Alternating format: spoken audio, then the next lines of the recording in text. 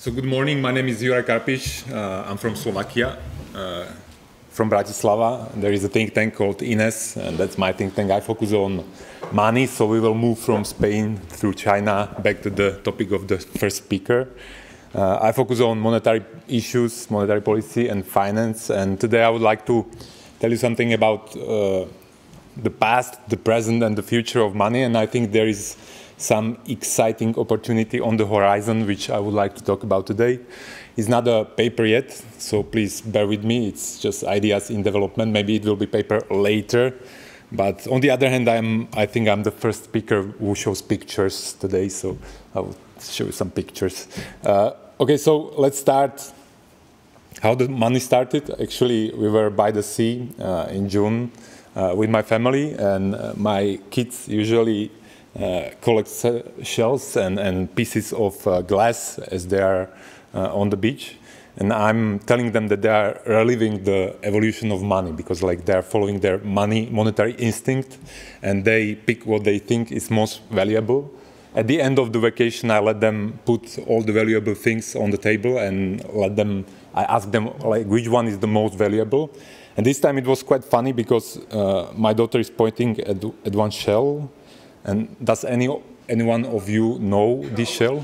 Yeah, exactly. That's the cowrie shell. That was the most popular money in the world till the 18th century. It was more spread as a money than silver and gold. Actually, in Chinese, money sign is based on this shell. And my kids picked it by themselves. I didn't tell them anything, and they found the real money on the beach, which I'm very proud of. You can see it like it was used everywhere, all over the world. You could buy a slave in Africa for 4 cowrie shells. And you can even find it in Slovakia. This is like a traditional goral hat. Guys like chopping woods and selling it downstream. They were wearing cowrie shells on their heads.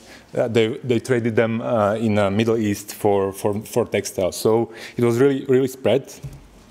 But my point in this story is that the money is with us for such a long time that even my kids can pick the money and find it. And money had different forms throughout the history. It depended on the technology and on the scarcity of the stuff that was used to create the money story. And it was like shells and small pieces of from bones or everything. But the point is like it's already with us for about 100, or nobody knows for sure, but at least 100,000 years. It developed. For example, there are in the U.S., like on the West Coast, there are Indians that used dentalium. That's another shell. It was used as a money, and I jokingly related to the Bitcoin. I said this is the first cold wallet because like it's a wallet for this dentalium shell. People used to wear their money on themselves, like because on the one hand it's safe if you have it on you. On the other hand, you can show your status, how wealthy you are. And this is Lamborghini from the past, because like this guy was very rich because he had so much money on himself. This tradition, you can still see it like in today's society. For example, this is a wedding in Slovakia from 2016, and the bride is wearing her money. Like these are 500 euro notes and 100 euro notes. So you can see it like the story of money stays the same, just the technology changes. The money changes as it is, but the story is all the same. Well, and this is our prime minister. He's showing off with our money, like he's like offering some prize money for something. It's not important what, but still people like to show off their money in various ways. Let's move from the past closer to the present. Like this, after the shells and small pieces of everything, we move to gold. This is the first gold artifact found. Well, thought to be the first, is like 4,500 years before Christ. It was found on today's Romania's place, but this was probably used as money, as a bet on a string. Then we moved to gold standard. It ended somewhere in 1913 or 1971 to be precise, because then we left the gold. And after the after we left behind the commodity money, you can see that the inflation started to rise. We got our fiat money. Fiat money, as we know, as we Austrians know, create bubbles, because like if you have highly elastic money, then you just and central authority that controls the money, the central authority misuses its control, inflates the money supply, buys stuff, buys power with it, and creates bubbles. Everything is known stuff, especially thanks to the Austrian economics. Right now, I would argue we are going through this phase right now, because like this is the monetary authority on the left. He is leaving now. There will be another one, but basically right now we are living through the boom phase, which means that the central bank, which controls the money, is trying to stimulate the economy with the new money, creating new entries into these ledgers. Everybody likes the boom, because like in Slovakia, you can see right now you can get the mortgage like 2% below inflation rate. Can you imagine that you take out 30 years debt and you pay 1% in a country which has 3% inflation? Basically, you pay people to go into debt, so they will gladly do it. And it means that house prices are rising, the debt of households is rising. So we have a boom phase, which will be for sure followed by the bust phase, as we Austrians know. Nobody knows when will it start, but it will come. But this was just to illustrate like how important is the money. And what is money? Money is database. Money is basically memory of the society of good deeds. Okay, it's a memory. It was used as a memory. It's used as a memory today. If I do something good to you, you pay me. So there somewhere in the database is written, I have a 100 euro note. That's the statement, that's the evidence that I helped somebody at the value approximately of 100 euros. But if you don't have very stable and secure database, then you create discoordination, you create mistakes in the society. And that's, for me, that's the best description of what fiat money does. So, like, if you centralize this power in one place, and this centralized power creates new entries into this database, then you create mistakes, and you lower the informational value of prices, and you create discoordination. And now my story is like, what will happen next? Like right now, this database is not very high quality. It's not stable, it's not secure, because it's like controlled by powerful people. And what will come next? Okay, we know it is not working properly, but will there be a new competitor that will challenge this state monopoly? And it's difficult, because like till now, nothing really worked. Like I cannot print new notes because I will go into the jail, because the institution that owns this building doesn't like competition, so it's not allowed to compete officially with their money.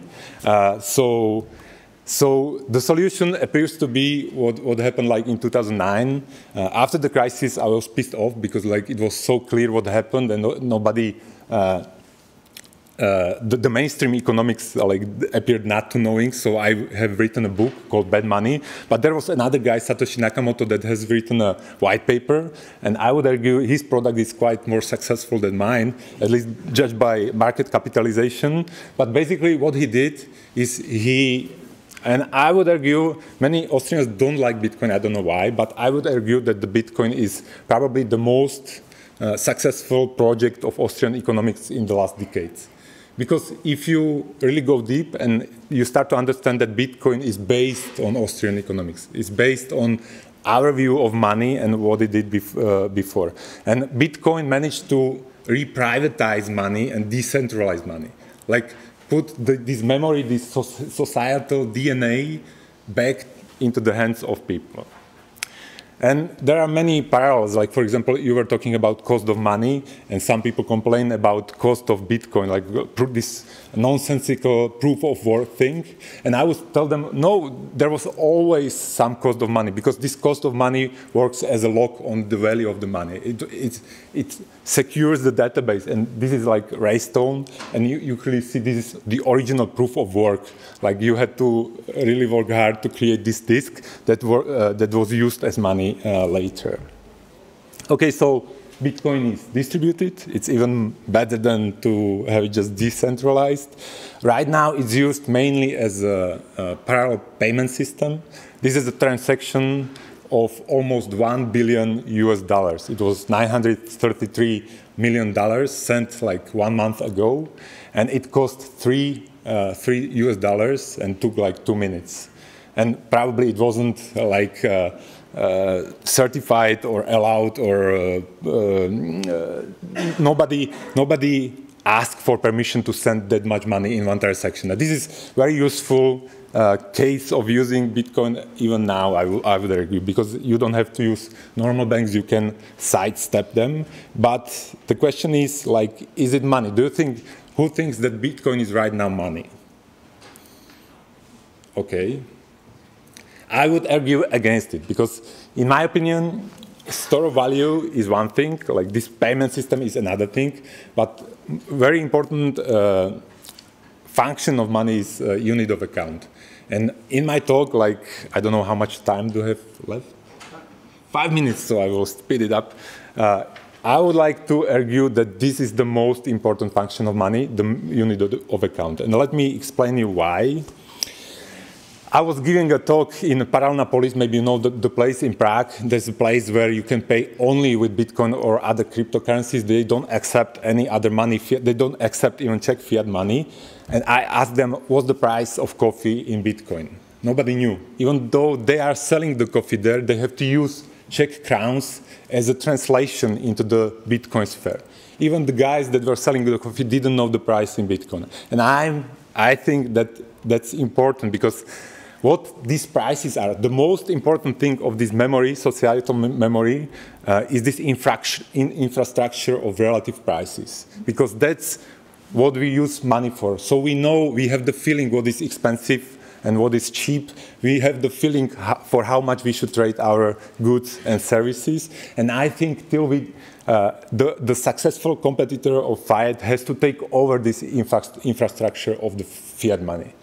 We have to take over this unit of account function of money. And this is the holy grail. I don't think any money will succeed in competition with the fiat if they don't take over the unit of account function. And to give you some evidence why do I think it, the same happened to gold and silver. Fiat didn't take the gold and silver. Well, in US they did, like for sure they confiscated some gold, but they didn't take the whole gold and silver supply. They took the name. They took the name of the weight of silver, in the case of dollar, and so they took the infrastructure in our heads, our databases in all our heads, and used it. So the next successful competitor has to do the same to the fiat money. And just to illustrate, maybe you can go deeper into these examples. They were found out by Seljan, but in Somalia, they were using Somalian shillings, and they are using them still even after the central bank ceased to exist in 1991.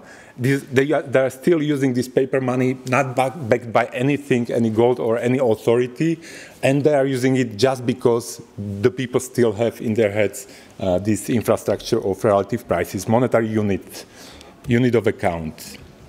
Okay, let's end my presentation with a positive outlook into the future. What changed and what Bitcoin achieved, in my opinion, is that blockchain technology opened theoretical possibility of creating competitor to fiat money, which will be able to take over this infrastructure. And in my opinion, there are three conditions that have to be fulfilled by this new cryptocurrency. It doesn't exist yet, so I won't tell you the name of the token you should buy and be rich after this talk. But in my opinion, there have to be three conditions fulfilled. First, it has to be pegged to the fiat, and reasonably well pegged. And there are many strategies how you can peg it. You either collateralize it with fiat or digital currencies or something else. But at the end of the day, I shouldn't have. Well, I shouldn't be able to make a difference between digital euro and digital Bitcoin euro. So if it's pegged to euro for a long time, and I'm sure it will stay pegged, I will regard it as euro, use it as euro, pay with it as with euros. The second condition is it has to be decentralized. Why? Because you see what happened to Mr. Zuckerberg and other guys that try to come up with Libra. They will go after you. If you create this kind of money, they will go after you and close you down. So it has to be decentralized, otherwise the centralized guy will end up in prison. And the third condition is related to the second. It has to be anonymous, because if it will come up, then it will be illegal to use it. Like, in my opinion, every successful competitor to fiat money will be regulated and will be illegal. So anonymity is key. And if you come up with the cryptocurrency that is like pegged to the fiat, is anonymous and decentralized, I think you have a black hole for fiat money. Because if you imagine what will happen, then people will not recognize my bank digital euros from crypto euros. So there won't be any difference, and all the people will use it, and everybody will become his own central bank. And this is not the end phase, because as you can imagine, if everybody is his own central bank, there is like unlimited inflation going on. So this will be like shift to another monetary unit or another system. But I think this is the only way how you can push out the fiat money and win in this competition, not that free competition with the fiat money. Okay, that's it. Thank you for your attention.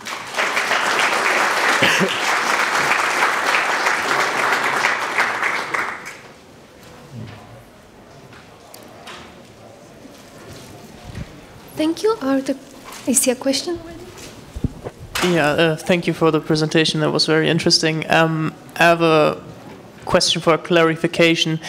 You said that Bitcoin should be pegged to fiat money? It won't be a Bitcoin, but or any cryptocurrency? Yeah, the new cryptocurrency that would be successful. And then also you said it would be important to preserve the distributed or decentral nature of cryptocurrencies, but how can you preserve that when you peg it to something that is centrally planned in essence? There is a cryptocurrency called DAO today that is, well, relatively decentralized, but not totally, so there are some weak points. But there is a way, you can use smart contracts. I don't know how familiar. So you would have to change the nature of the fiat money first, right, in order to make that work? No. You can use digital assets to collateralize this like stable coin by the way of smart contract. You can use like this layer about the blockchain.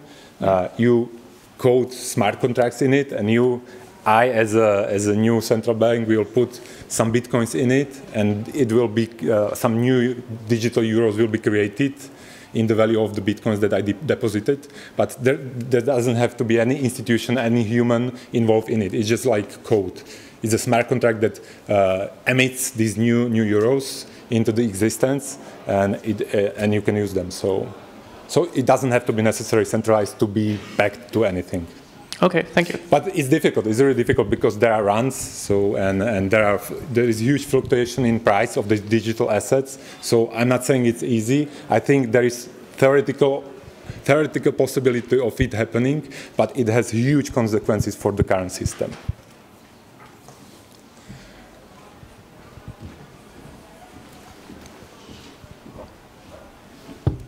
Thank you. Georgi Ganev from Bulgaria, and this is important for my question. I'm speaking from experience. When the dollar basically replaced the lev as a unit of account, everybody was thinking in dollars, in prices and coffee and everything. When we had a hyperinflationary short, relatively, experience in 1997, At no moment before that the dollar was ever pegged to the lev. Why do you require a peg instead of just an ongoing exchange rate, even if fluctuating? Because I think that's the only way. Well, I don't require anything. That's my estimate of the situation, like what I expected from the successor competitor. But I think if there is fluctuation between the currency that wants to compete with fiat and the fiat, then you cannot really use your infrastructure price, relative price infrastructure in your head of the fiat. And that's the most important thing, because learning new relative prices is like learning new language. And the same, like I had a great aunt, and she was like counting prices in Slovak crowns till she died. It was like 10 years after the euro introduction, almost 10 years after the euro introduction. So people don't want to learn new languages. People don't want to learn new relative prices in new currency. That's why I think the successful competitor has to be like relatively goodly, well packed to the fiat. So for ordinary people, it's like fiat. It's the same as fiat. Because like you don't really think about like if I send you euros by way of banks like with the wire, you don't think about this like if these are real euros, not real euros. It's just euros. It's the name euros, so you know the value. If I send you euros by the way of this new cryptocurrency, and it stays the same, like the price stays the same, for you it's like same as euros, and you will use it as euros. That's why I think that's very important to keep the peg, not to let it fluctuate, because otherwise it's a new currency, it's a new system, new language, new database, new standard. Okay, thank you.